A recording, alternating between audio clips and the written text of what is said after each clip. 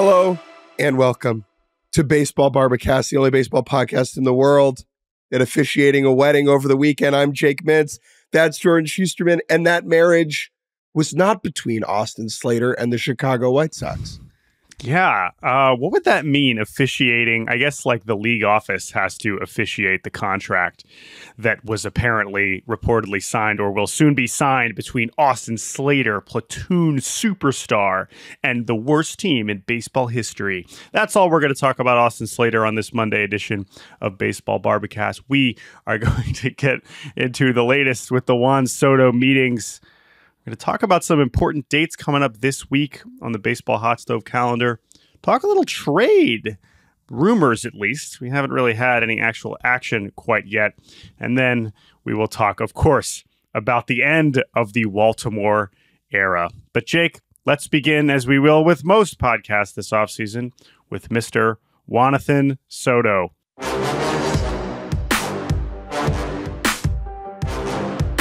We have some amount of news, which is that Juan Soto has met with 3 teams so far: the New York Mets, the Toronto Blue Jays, and the Boston Red Sox, with the expectation that the New York Yankees, the team he was employed by in 2024, will be meeting with him early this week.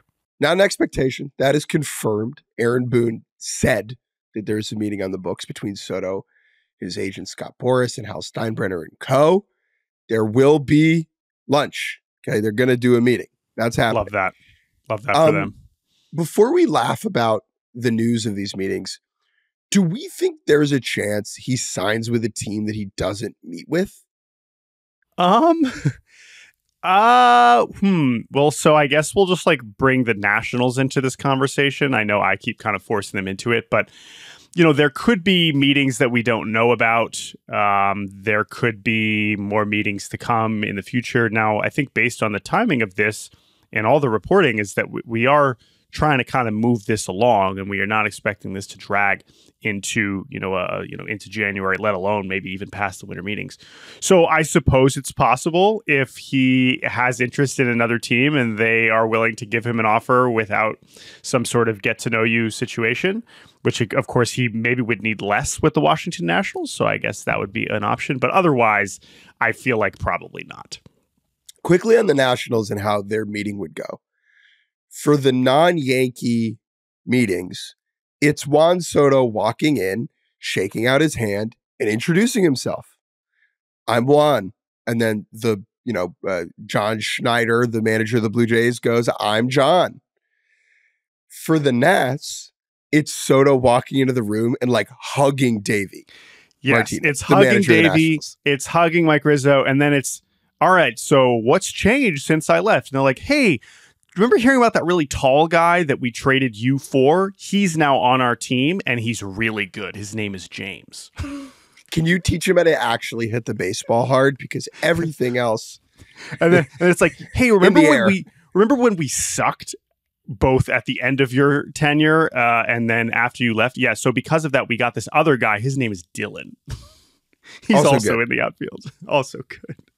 The best part is we don't even need you to play center ever a little bit.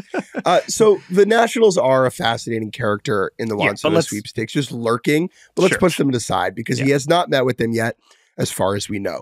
The 3 teams that have sat down with Juan Soto and exchanged words with him are the Toronto Blue Jays, not even American, the Boston Red Sox, and the New York Mets. And when these meetings happen, it is protocol for some sort of nugget from the meetings to make its way to the public. And this is what we have. John Heyman reports, quote, impressive in-person presentations from the Toronto Blue Jays. The Red Sox, Soto was, quote, impressed, unquote, by their presentation, per Sean McAdam. And with the Mets, quote, all early signs suggest the meeting went extremely well, per John Heyman. Jordan, which of these 3 indicates to you where Soto is going? None of them. However, I do think we need to just contemplate why this is not information. The fact that they are meeting is information. We appreciate the reporting that is done to confirm that these sit-downs did happen. That I do care about. Sure.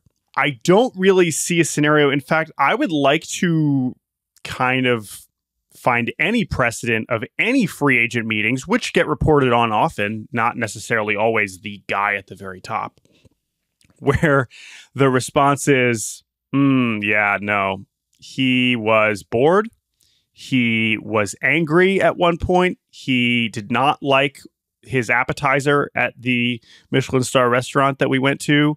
Like, what is, and also why would we get any sort of other information? If this information is leaking, why would it ever be negative? That is the question. Right. And I love the idea of Juan Soto met with the Yankees and the result was, quote, catastrophic. Or like, he was abhorrently bored. He fell asleep and had to be roused by Aaron Boone from his slumber. Think about the flow of information. The incentive of any of this information getting out. Why would Scott Boras and Juan Soto want anyone to think that every meeting went other than great, right? Because all of this is negotiation, right? If the news coming out of the Red Sox meeting was, wow, that was a disaster, the Yankees are going to be like, okay, great, we don't have to worry about that. Not that they're going to worry about it. We have to offer less. Right. Now, again, how much is that going to impact other teams' actual negotiations? Who's to say? But remember, that's the motivation behind all of it. And the same thing for the team standpoint in terms of leaking anything is, you don't want to be embarrassed. And so I'm sure you want to be like, yeah, he was smiling and nodding along the whole time. We crushed it. If I'm the Yankees, I could go into my meeting and I could say, Juan, you're a bum. Your mom's a bum. Your brother's a bum. Everyone you've ever met is a bum. Here's $675 million. And Juan would be like, meeting went well. I am a bum. I am indeed a bum. Right. And this is why the Juan Soto free agent sweepstakes is different than the Roki Sasaki or first time Shohei Ohtani sweepstakes, where it was like, the presentations in those circumstances matter a ton because it's not about the money. And so you're selling the organization and what you can offer.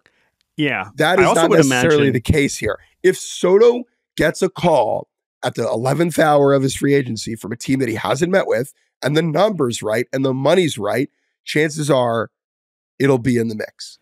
Yeah. Here's the other thing about that in terms of comparing it to Sasaki, which is interesting. Like, Sasaki assuming he is going to go through the process of like actually sitting down with more than, two teams, he will absolutely be learning things.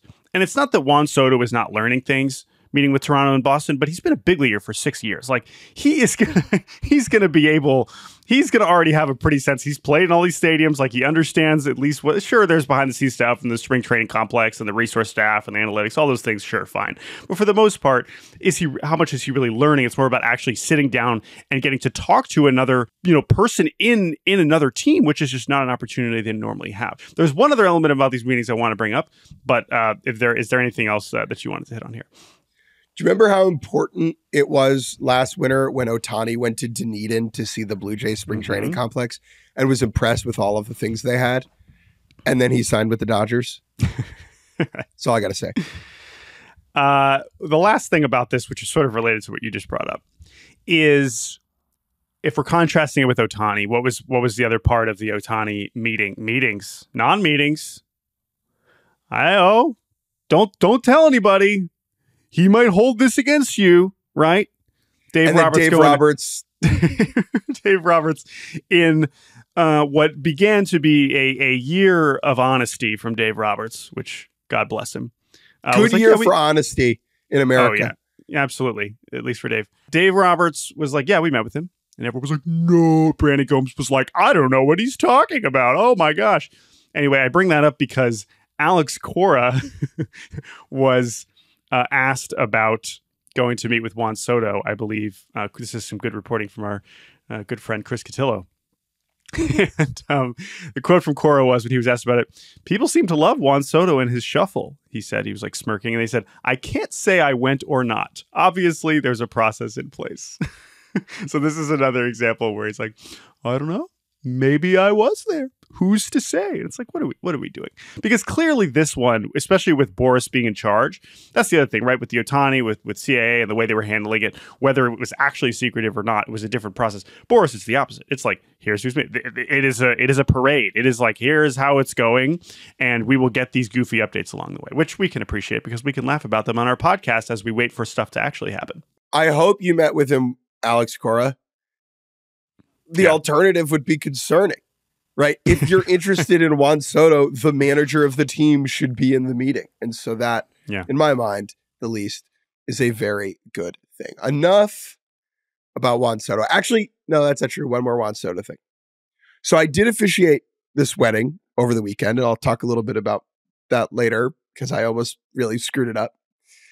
And when you're meeting new people of a certain age at a wedding, say, and they find out you work in baseball, say, and a lot of the people are Yankees fans, say. I don't know if you've had this specific experience, say. Is Juan Soto really worth it? Someone will ask. The defense isn't that good. He's not that fast. Should they be spending that money on him? Isn't it better allocated elsewhere? And let me say this to you, my dear listeners. If you are presented with this situation, the response is actually very simple. You say, did you watch the home run he hit against Cleveland? No one else can do that.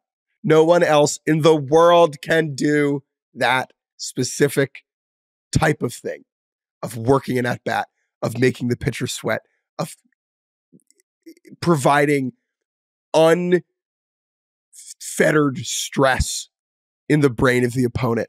And so, yes, his defense is bleh. He is not a good base runner, but there's only one Juan Soto. Perhaps I am unfairly extrapolating. However, I am reading that logic and talking yourself, particularly from Yankees fans. I cannot understand that at all from like fans of other teams who would love to have Juan Soto, obviously. It's almost like the anticipation of like starting to wrap your minds around them not getting him. So you can be like, well, it wouldn't have been worth it. It's fine. We're good. I'm chilling. Not my problem. His defense sucks. I didn't want him on my team anyway. It's like, I don't believe you. And I don't believe you. What are the Yankees? What are they trying to do? Win championships. And what does defense do? I believe defense wins championships. Do you know what defense also does? Defense also loses championships. As the Yankees showed us. Yes, in Game 5. All right. Let's move on to other things that we have coming up this week, including one bit of news. A couple things that are happening this week. Some deadlines, important deadlines in the offseason calendar. The first one comes on Tuesday at 4 p.m. Eastern, when the players who received a one-year $21.05 million qualifying offer, which teams can offer free agents. Jake, are you going to ask what a qualifying offer is? I'm going to explain it very quickly. Oh, you're going to tell us even better. All right, I'll sit back. Go for it. What's a QO, my friend? If I'm a free agent, my team can offer me, with some certain exceptions, a qualifying offer, which is a 1-year contract at a certain level that changes every year. If I accept that qualifying offer, I return to the team. If I decline it, that qualifying offer then allows the team that lost me to reap a draft pick as a reward for losing me, as like compensation. And then if the team that signs me has a certain level of things, they then lose a draft pick at a certain point in the draft. So the idea of the qualifying offer is to balance things out for the teams that are signing and losing free agents. Now, most of the time, a free agent that receives a qualifying offer declines it because Juan Soto is not signing for 1 year at $21 million, right?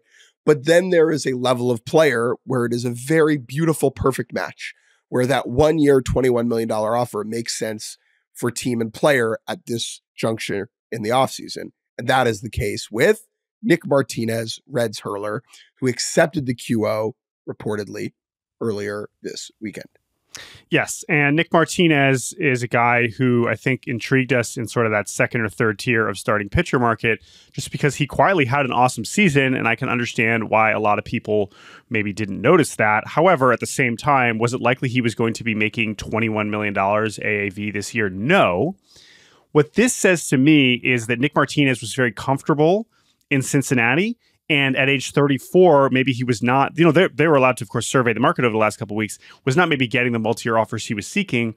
And he probably thinks, all right, I'm just going to go do that again. And I'm going to get another multi-year deal next year. I like being in Cincinnati. And I believe I want to play for Terry Francona. That sounds like a good time. And I'm just going to come back and do this again. And then even at age 35 next year, I'm going to kind of go for a multi-year deal next year when he won't have the QO attached. You can only get the qualifying offer once in your career. You can also not receive it if you have been traded during the season. So Jack Flaherty, for example, unable to receive a qualifying offer each of the last 2 seasons because he has been traded at both deadlines. But most of the guys at the top of the free agent list have qualifying offers attached. Most of them will decline it. Martinez might end up being the only one to accept it. He is now the Reds' highest paid player, but also he was one of their best pitchers this season. It is going to kind of spark some interesting decisions for them in terms of payroll, which we can maybe get into a little bit later with some of the trade stuff they have going on. But I do not, of the other people that got it, I don't know if we're expecting basically anyone else to take it. There was some reporting that Severino, who received it, is likely to decline it, as well as Nick Pivetta, who are both kind of in that Nick Martinez range of starting pitcher. And so if not them, I wouldn't expect really anyone else to accept it. The difference is that they're younger, right? And so they're more likely to receive a multi-year offer. Again, Nick Martinez, the opposite of sexy, 3rd in wins above replacement, according to Baseball Reference, on the Reds last season, behind Hunter Green and Elly De La Cruz. Yep. So he is a good player. He's a good pitcher. It makes sense. But like you say, because he is going to take up a big chunk of their budget, their payroll, it could facilitate another move to open up some more money. And we will talk a little bit more about Jonathan India later. The other deadlines this week. There's a 40-man roster deadline at 6 p.m. on Tuesday. Now, Jordan, why does this 40-man roster deadline matter? This is basically players, when they are in the minor leagues, can only be in the minor leagues for a certain number of years before they must be added to the team's major league 40-man roster, or else they will be exposed to the Rule 5 draft, which takes place during the winter meetings. The Rule 5 draft is essentially a mechanism that was put in place in baseball many decades ago to ensure that players do not get players who are ready to contribute at a major league level, according to other teams, do not get trapped in the minor leagues for a long time. And so teams have to decide whether they are going to add players to the 40-man. And if they don't, then they can be selected from other teams in the Rule 5 draft. Of course, the Rule 5 draft, if you take a player, you need to keep them on the major league roster if you're going to keep them. We'll talk about the Rule 5 draft when we get there next month. But what that means is this is an important date because teams will be adding prospects to their rosters, some of which their top 100 prospects and recent top picks, and we knew he was going to get added because he's very much in the team's plans in the next couple of years. But Colson Montgomery Montgomery for the White Sox, who was a first-round pick, top 15 prospect in baseball, really good in the Arizona Fall League, someone who you've probably heard of. He is like the epitome of a shoo-in to be added to the 40-man. Yes, and as Pipeline tracks it very well, over the past 9 seasons, all 94 top 100 prospects who are eligible to be added got added, right? So there's the obvious ones that will get added. More interesting to me is not just who doesn't get protected and is maybe Rule 5 eligible. It's the guys you maybe haven't heard of that are being added, because this is one of the few times when the major league team has to make a decision to communicate publicly, this is a player we believe in. This is a player that will be in our plans, that we believe deserves a roster spot. Even if they don't think that they're necessarily going to contribute in 2025, this is not someone we want to give away. And those players aren't necessarily the ones you always expect. It's not like they're picking on them based on whether they're on Baseball America or MLB Pipeline's top 30 list. It's based on what they think of them. And there have been countless examples over the years where you see teams add players and you're like, like you look at the stats and you're like, why did they add this guy? And that is a really, really fun process for dorks like me to kind of dig in and be like, why is this player important? So that would be what I would encourage people, fans of these teams, is like, sure, you'll get the obvious ones for sure. Owen Casey with the Cubs, Zach Veen with the Rockies. Guys, we'll see. And then, yes, there's the other way where it's like, kind of failed top prospects or failed top picks who end up being, left unprotected and then probably aren't getting picked in the Rule 5 because they're not having good minor league careers. But it's those guys that do get added that you haven't necessarily heard of. Digging in on those guys is always a very, very fun part of this deadline.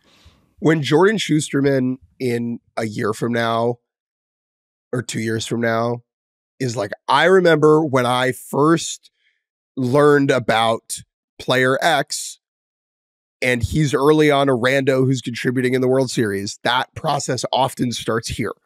Yes. Like, as an example, there's a guy the Orioles have, Baltimore Orioles, named Alex Pham.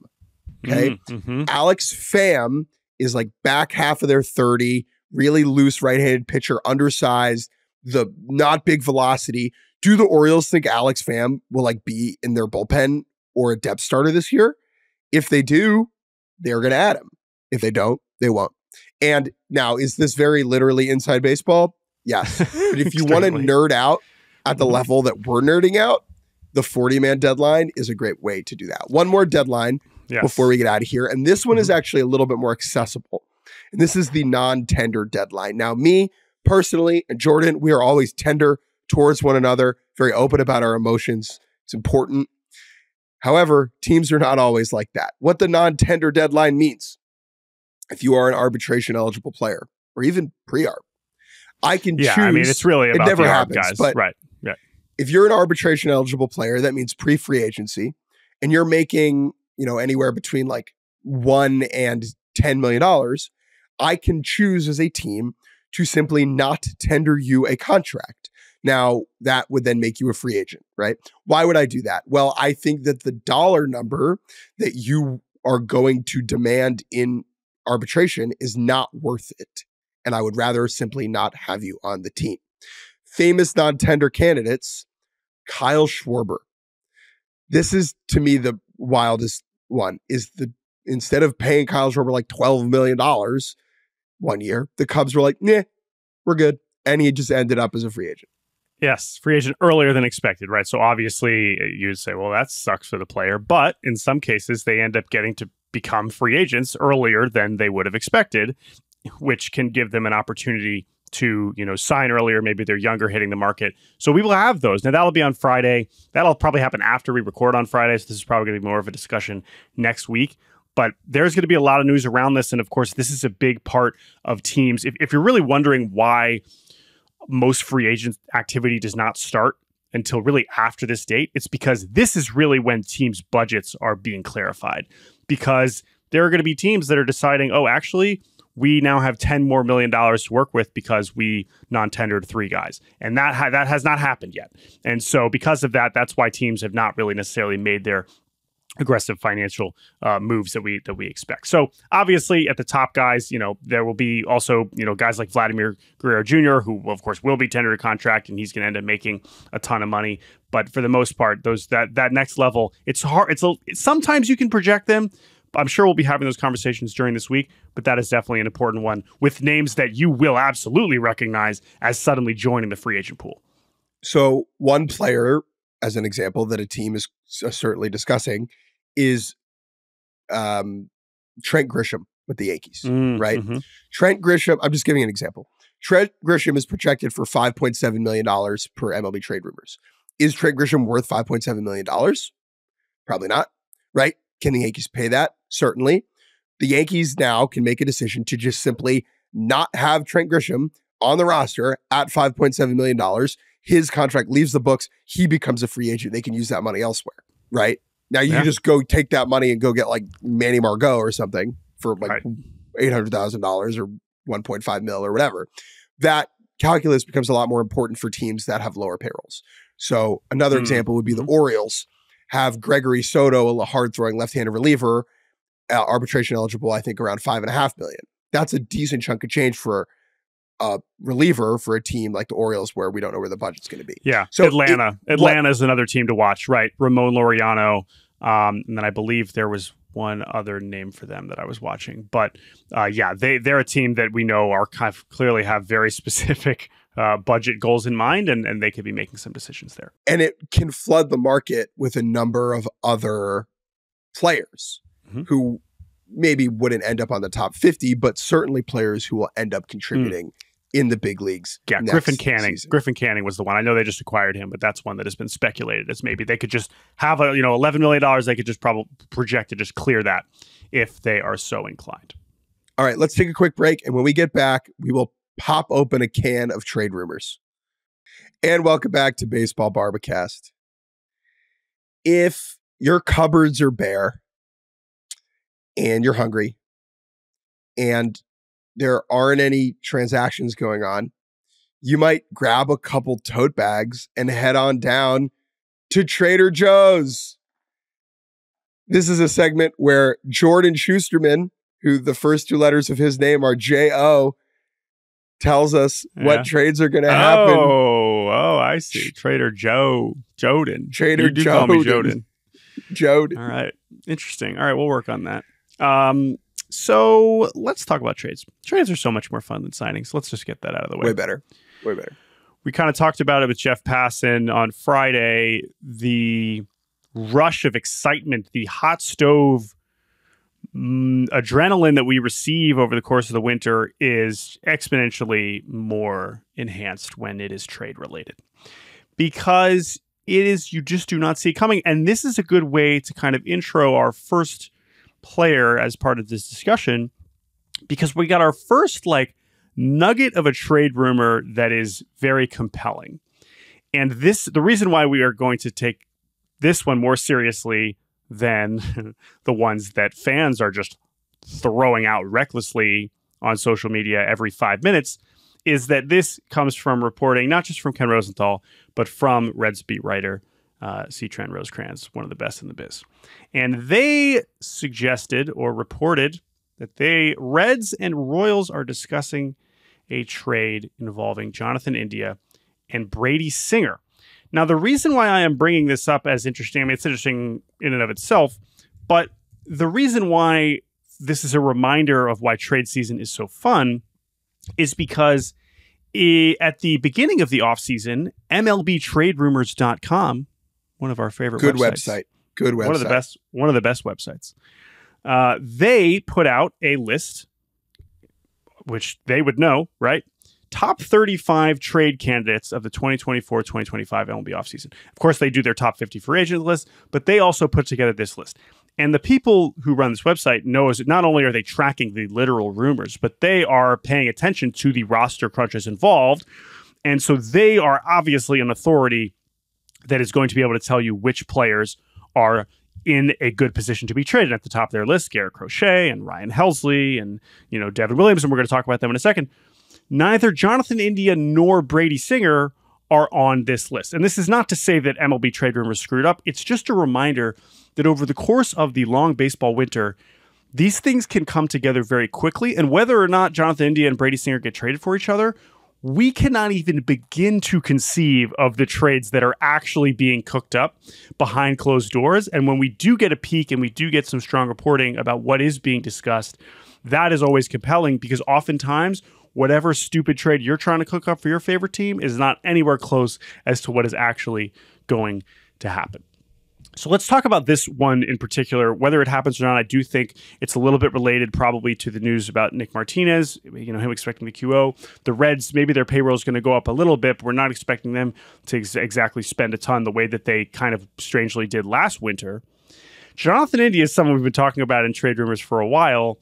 Him for Singer is a very interesting potential swap, not just because they were, college teammates at Florida, and not both because they are really they're both 2 years away from free agency and very much like the same kind of value, just different for their own respective positions, right?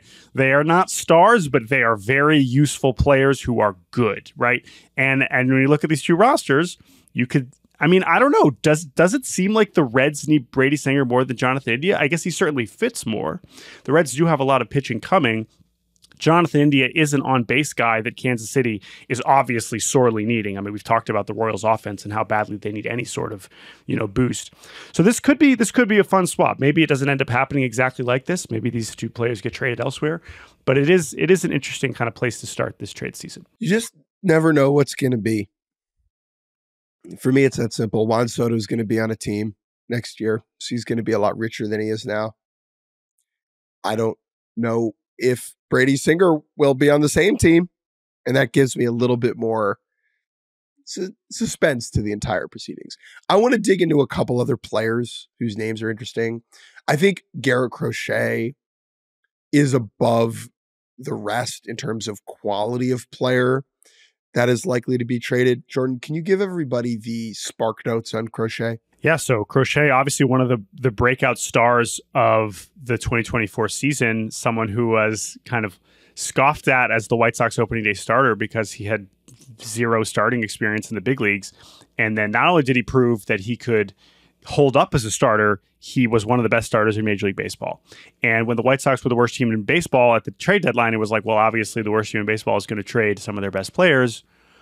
What happened with Crochet, even though he was reportedly discussed as in deals at the deadline, because of his very unique injury history and kind of sped up workload that got to a much higher level than we'd ever seen from him, he wanted a extension to go along with a trade to a team if he was going to pitch, deep into October potentially.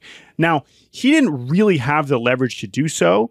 But ultimately, what it ended up being is that he was not traded. However, the expectation was because the White Sox are still deep in a rebuild and Garrett Crochet is, I believe, 2 years away from free agency, this is still a player that at this stage for that organization, this is the time that you cash in on him after he's had this amazing season.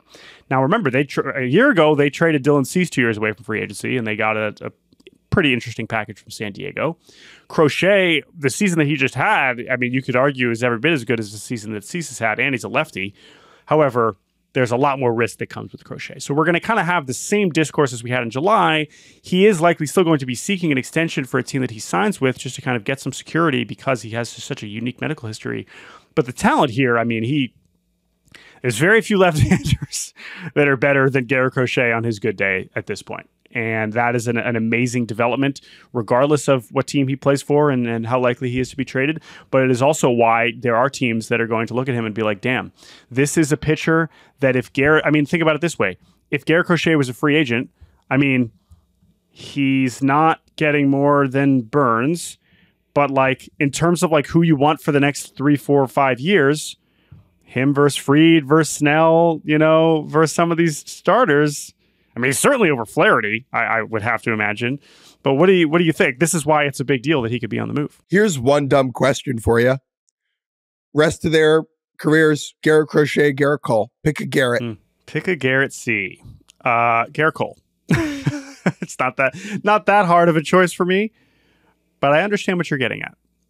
Because it's not that hard to imagine Garrett Crochet there's just so much risk baked in. It's really, to me, it's that simple, right? But and then not that there isn't with Cole.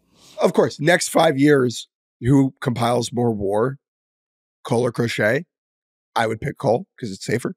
But what's your percentage confidence on that? 58? Yeah, right. Like a little higher just because of the bulk. But again, not that Cole doesn't come with his own elbow concerns. So. Yeah, man, I don't know. He is, as he was over the course of the whole season, I just kind of struggle to even know how to talk about Garrett Crochet because it's just such an extreme. Yeah. We think about we talk about the risk with Snell. I mean, my gosh, Crochet is all those conversations about Snell, but magnified to an extreme degree. I'm very compelled by Garrett Crochet's situation just because it's a very rare example of a player using their leverage where Garrett Crochet knows that the White Sox should trade him. That Garrett Crochet being on the White Sox for the next handful of seasons does not make sense for either the White Sox or Garrett Crochet. That then allows Garrett Crochet to dictate his trade process because of how he handled things last year, where he came out and said, I will not pitch for you in the playoffs if you trade for me and I do not get an extension. That kind of wrangled a lot of feathers around the league. Like there were pitchers who were like, who does this guy think he is? He's thrown 100 good innings in the major leagues and he's saying he won't throw in the playoffs without an extension. But at the same time, it's totally reasonable for Crochet to say that because, you know, his elbow could explode tomorrow and you got to make, what's the saying? You got to make haste when the sun is shining. Oh, I'm not familiar with that. That phrase. Gotta make hay. But here, why don't you look that up to clarify your metaphor? Gotta make hay there. Yeah. Gotta make hay while the sun shines. Okay. Because you know why? Because you need hay. You need sun to dry the hay. Also, right. The sun got to make hay, make money while the elbow is functional, I think is the other way. That's what they say. But also, if he is still seeking an extension, it is much more likely that such discussions could be had now versus on July 28th. It's a lot more complicated at that stage. By the way, we just saw this with Tyler Glass. Like, I would not be surprising at all if we see a very similar sequence to what happened with Tyler Glass now a year ago, where it was kind of part of the discussion, where it was like, all right, now that was a little bit different, right? The Rays, of course, wanted to do well by Glass now, but they telegraphed, yes, we're going to trade him for sure. So he is certainly a huge one. And because as of now, he's still going to be pretty cheap, you know, would you rather spend the money? Would the Red Sox rather give Blake Snell, you know, $150 million, or would they rather trade, you know, Kyle Teal for Garrett Crochet? I think we're going to find out. Maybe they'll do both. You know, who's to say? But I think Crochet will remain a main character on the trade market. I would say the two other names that I'm watching very closely are two of the best closers in baseball. One of them is Ryan Helsley with the Cardinals. I sort of introduced the Cardinals as an interesting character to watch, interesting team to watch, because they have a bunch of veterans who could be traded. Now, I was mostly referring to the guys who are under contract for much longer, guys like Nolan Arenado, guys like Sonny Gray. I mean, even Contreras, Eric Fetty, another one. He only has 1 year. But Helsley is a closer coming off another spectacular season who has only 1 year left on his contract. And as we've seen, if the Cardinals, as they seem to be hinting, that 2025 is more of a transition year than a we are going for it year, this is the time to trade your closer, because you do not know what Ryan Helsley's ERA is going to be in July. Yes, teams will be more desperate to trade for a closer in July, but you do not know what Ryan Helsley's ERA or his health status is going to be in July. And so he's one of the best closers in baseball. This would be the time to cash in. Same thing could be said about Devin Williams of the Milwaukee Brewers, who, of course, are coming off a division title, and he would seem to be a more important part of their success. But as we know, after they decline his team option and are willing to go to arbitration with him and, you know, pay him $1 million or $2 million less, where that relationship is with that team would not be surprising if it leads to them being like, we don't need him anymore. Let's save some money. Let's have, you know, Trevor McGill and Abner Uribe close for much cheaper, and we can trade Devin Williams for some prospects. So I think both of those guys could be very interesting guys on the move this winter. I have one more guy I want to talk about. Yeah, I was going to say, I mean, we could speculate on guys as we open the segment with, we don't know who is going to come up as a trade candidate. There is not an obvious one the way that we had last year with Soto, right? Very early in the offseason, it was like, oh my God, Juan Soto's going to get traded. We don't have, I guess Crochet is that this year. It's the closest thing we have to that. But other than that, we don't know. So we're going to wait for them to come out. But who's the last guy you wanted to mention? Jordan Montgomery is just so fascinating to me. His signs with the Diamondbacks last year, late in the winter, is bad. The Diamondbacks team president comes out and takes the blame and says that it was a giant mistake. Jordan Montgomery opts into the second year of his deal at $22.5 million. And now the Diamondbacks like kind of have to trade him because they just trashed him publicly. And Montgomery probably doesn't want to go back there, but obviously would for $22.5 million. So there's a chance that he gets dealt, and it'll be interesting to see how much of that money the Diamondbacks end up having to eat. I guess the one other one is Nico Horner in Chicago. We talked about this last week. The Cubs have to trade an infielder to make a little bit of room for Matt Shaw, who's their top prospect, who really bangs.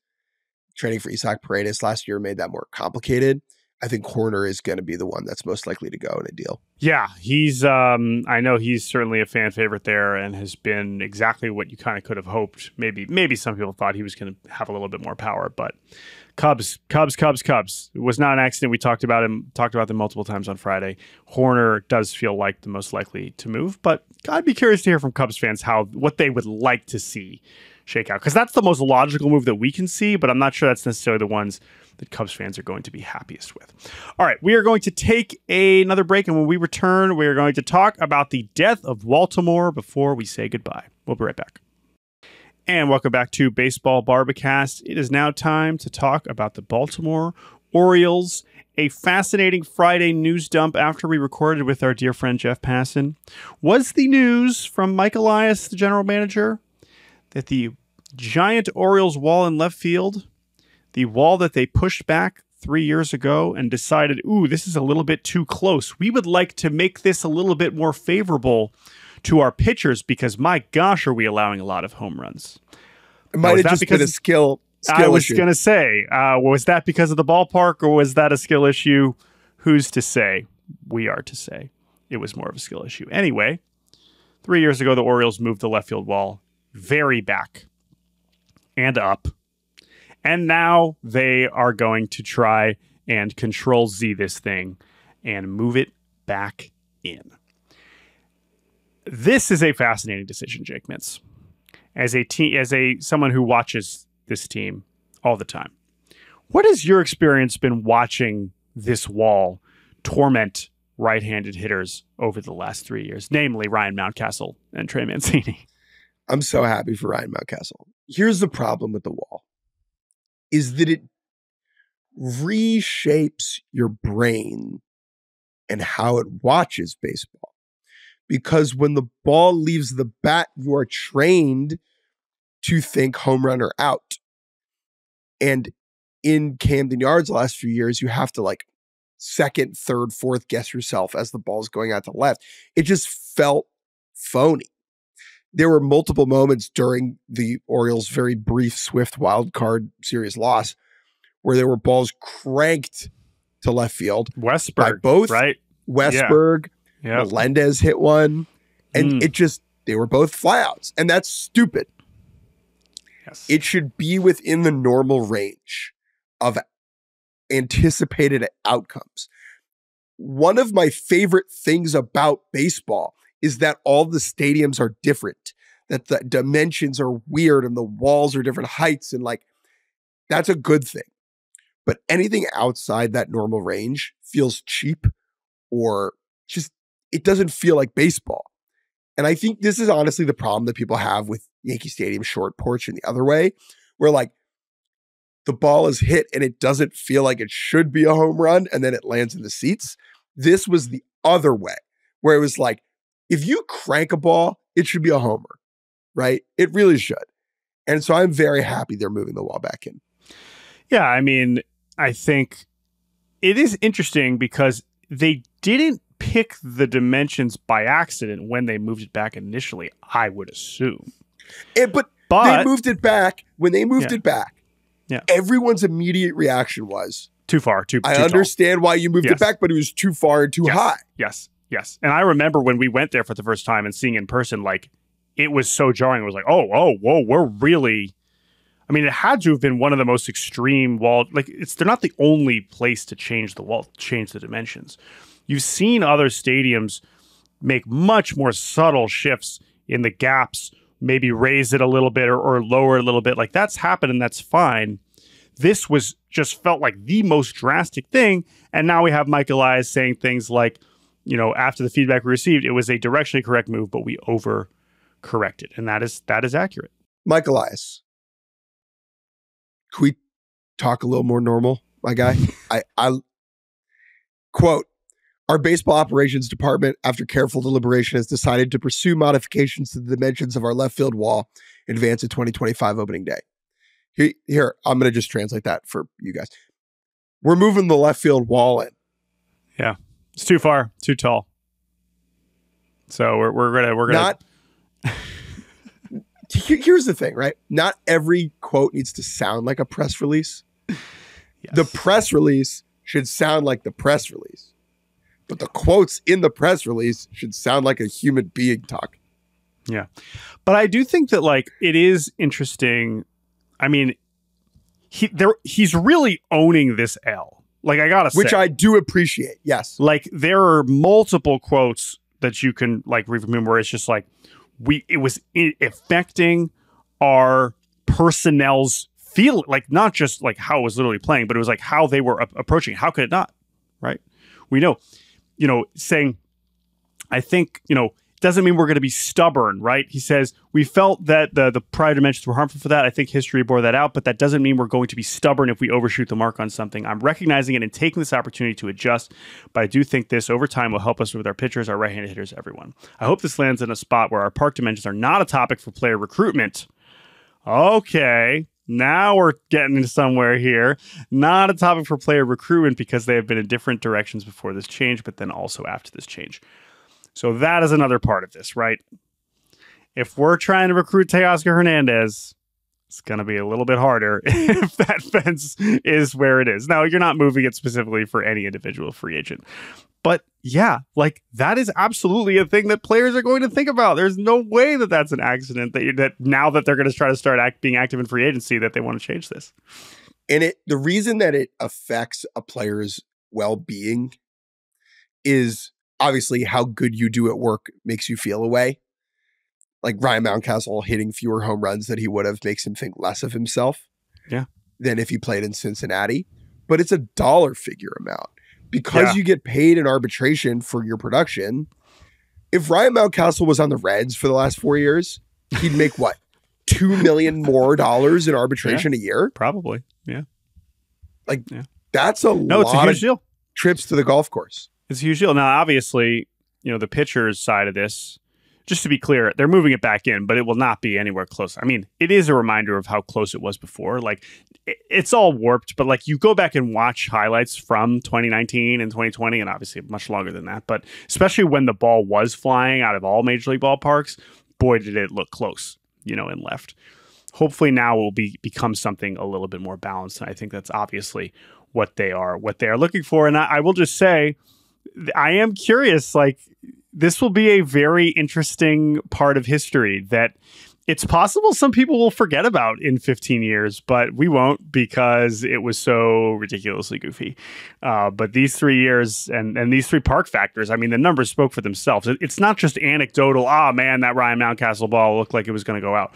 The park factors were out of control for how hard it was to hit home runs to left field in Baltimore. So that is interesting news. RIP Baltimore and all the other nicknames we had for the giant wall. Jake, before we say goodbye, story time? Yeah. All right. What happened this weekend? I officiated a wedding for two very good friends of mine who I introduced to one another. And they asked me to do the wedding, which was really an honor and humbling. And I put a lot of thought into it. And I think I did a great job. Except that I almost knocked over the entire chuppah. For those of you who have ever been to a Jewish wedding, it is the Jewish wedding canopy that hangs above the couple. At one point during the service, Jordan, I kind of stepped out of the way to allow someone else to come up. And the sides of the chuppah were like translucent plastic with flowers in the middle of them. And I didn't see it. And I went like full blast shoulder into the chuppah. And the like entire leaning, like falling onto it or like kind of hitting? No, like getting out of the way, didn't see it. Right. Like lowering my shoulder into a catcher, tumbling into home. Like real force. Into the wall or into the into like one of the beam? pillars. Oh, into one of the pillars. Oh no. And it made a huge and then like the whole crowd just goes, oh. It was But it did so why didn't it fall? Because God got me. I'm trying to understand how this didn't go horribly. Like, me too. I don't understand how it didn't fall. But it was just one of those moments in life that feels like a sitcom where... Yeah. And it was tilted for the rest of the service. Like you could see like the chuppah. So you did do damage. Oh, yeah. It's important to do damage. So first wedding I ever officiated, I think I did a pretty good job besides nearly bringing down the house. Right. But thought that was worth sharing. Yeah. No, chuppah's a big it's a big wild card for any Jewish ceremony. I mean, for sure. But it's an important one. So I'm glad that you did well enough that it's a funny footnote, not like and like he sucked and also he almost ruined the whole thing. You know, it was like, oh, Jake did a great job, but he almost did it. Almost totally screwed it up. Yeah. I tell the story to you listeners to remind you that even if you almost knock down the chuppah, you can still have a great time dancing afterward. Thank you so much for listening to this episode of Baseball Barbacast. I'm going to go rest my voice and drink some tea. Do that. We need you ready to talk about Paul Skeens and Jackson Merrill on Wednesday. Of course, we have all the awards coming up this week. We will address those as we see fit. Hopefully, we also have some actual news to hit on. We will with all these deadlines. Thank you to producer Andrew Hartz. You can email us at baseballbarbacast@gmail.com. We will talk to you all on Wednesday.